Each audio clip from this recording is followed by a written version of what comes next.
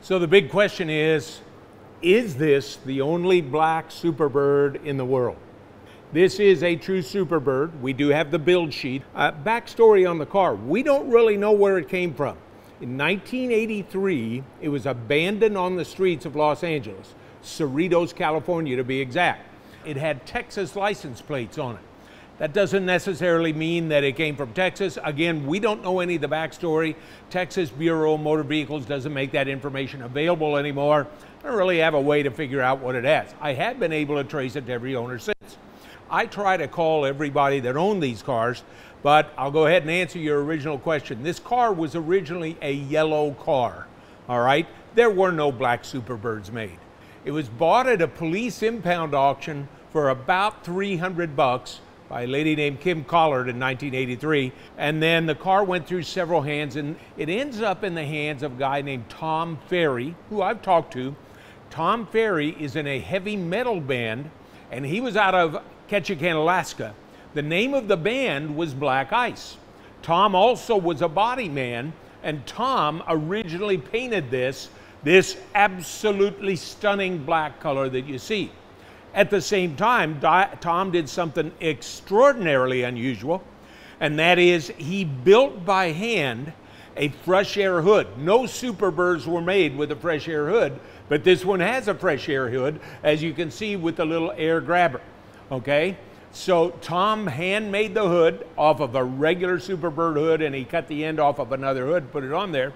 Tom painted it black, and he owned it up there in Ketchikan, Alaska for many years. I've got a number of pictures on that. Tom ended up selling it to a friend of mine named Larry Roper. It needed repainting.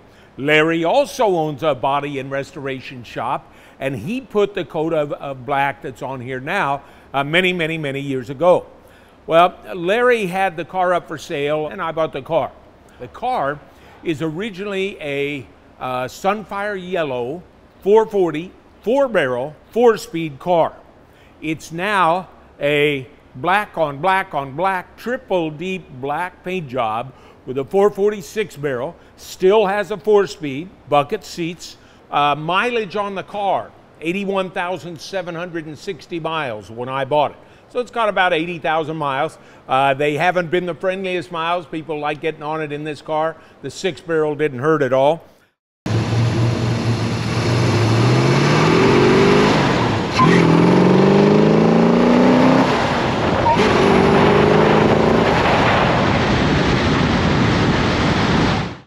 The car does have a Dana rear end with a 354 gear.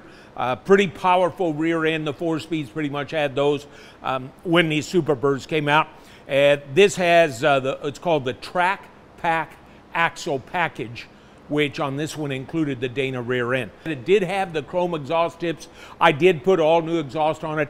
Interesting thing, when we put it in, we broke one of the exhaust manifolds. You realize how hard that is to do? Well, these exhaust manifolds, they get brittle over the years, and literally as I tightened the last bolt, it cracked in half. Now, as wild as that sounds, to show you how valuable it is to keep these old parts, I had another one in their parts room there behind me. We have tried, as we've restored things, we have tried to put it back as we could. A friend of my son's, he owns a business that focuses on high-end cars and getting the paint to shine. He spent a week going through the old paint, buffing, sanding, bringing it up to the way it looks today. After a week, we addressed the mechanical issues. The car really ran poorly. It had been, you know, it hadn't been treated real well in many years, not driven a lot, just enough to have fun.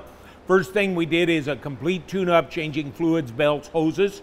I rebuilt the carburetors. We rebuilt the distributor. And then we started addressing the dozens of electrical issues that accumulate on these cars over the years. The electrical issues including completely redoing all the gauges back to original, installing the actual fresh air hood under dash toggle switch. You'll see, we'll show you a picture of the dash.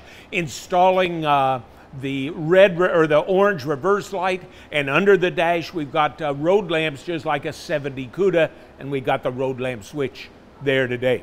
The car originally did not come with a tick-tock tack. It had a tack in it. It was non-functional.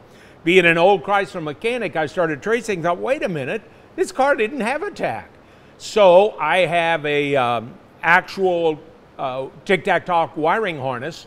We drilled the hole in the appropriate spot in the firewall. You wouldn't know it if I hadn't told you. Ran the wiring harness, put in the tic-toc-tac so that it's got a functional now tic-toc-tac. I also have double set of fans. These cars run real hot.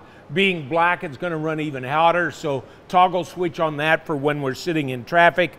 So how's the car do today? I took it on a 90-mile road trip. I do like opening it up. I'll go through all 4 gears and pop all 6 barrels. Runs great. I love driving it. I'm going to drive it everywhere. We take it to a lot of shows. If it's within 150 miles of Louisville, Kentucky, we'll take it there.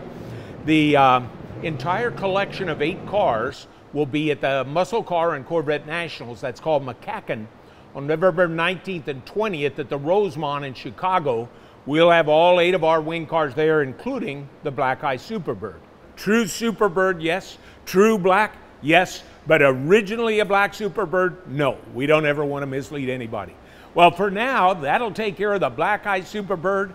I want to thank you guys for watching and commenting on our videos. We read your comments. And for all of us here at Jennings Wing Cars, particularly Jason Fruits, our video producer, myself, Bob Jennings, we'll talk to you again soon. Thanks.